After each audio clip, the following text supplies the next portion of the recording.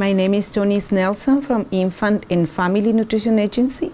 Ifna is a non-profit organization here in Brownsville. What we do is nutrition education classes. We teach people how to eat healthy. I like to teach the people more about the body, how the body works, and what organs are very important to take care of, like what the liver does, what the pancreas does, how long is the intestine, why it's very important to drink water. If they know why we need to take care of our body, I think people get the hint. It's hard for everybody to change eating habit. It's very hard. Somebody told me that it's harder to change eating habits than to change cities or even religion, because it's got attached so deeply to yourself, the way you are, that it's very hard. But it's not impossible. In little steps. I know you want to lose 50 pounds, but you know what? Make goals that you can achieve in 1 month. You can lose 2-3 pounds, that's fine. 80% of your weight that you're gonna lose are gonna come from the food, and 20% from your physical activity. And we think doing a lot of exercise and keep eating the way I'm eating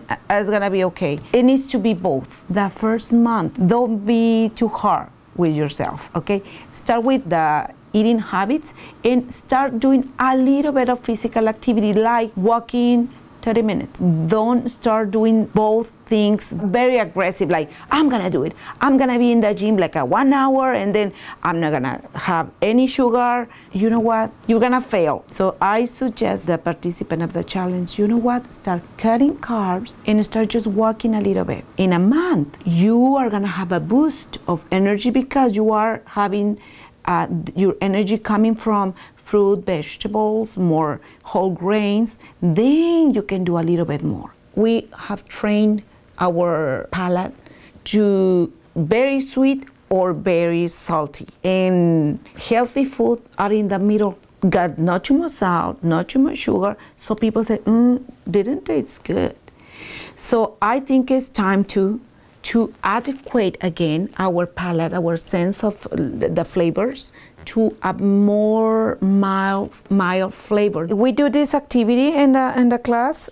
We have different kind of products that are really strange for everybody. Gummy worms, chocolate chips, regular soda, Hershey's, and that we I make that students to find out by themselves and count fat and sugars.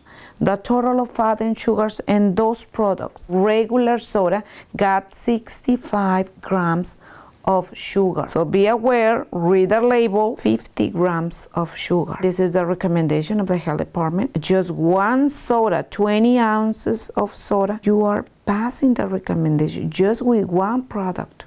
You want to read the nutrition labels.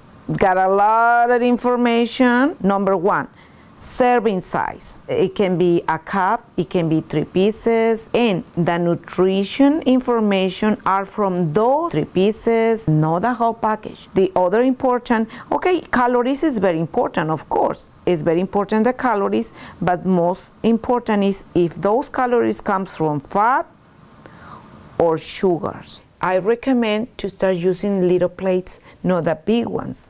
We tend to feel if the plate is too big, we would like to fill the plate with a lot of food.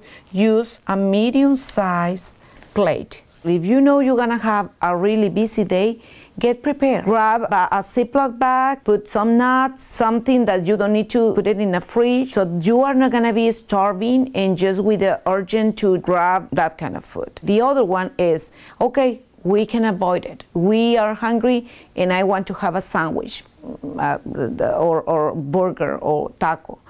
You know what? Take it, but be aware that that day you are putting like probably 600 calories extras, but try to eat healthy the next time, which means for dinner, try to have a salad or something simple. So you are not going to overeat too much that day. The most important thing is try to have something in your stomach so you don't feel the urgent to grab a candy or chip or cookie.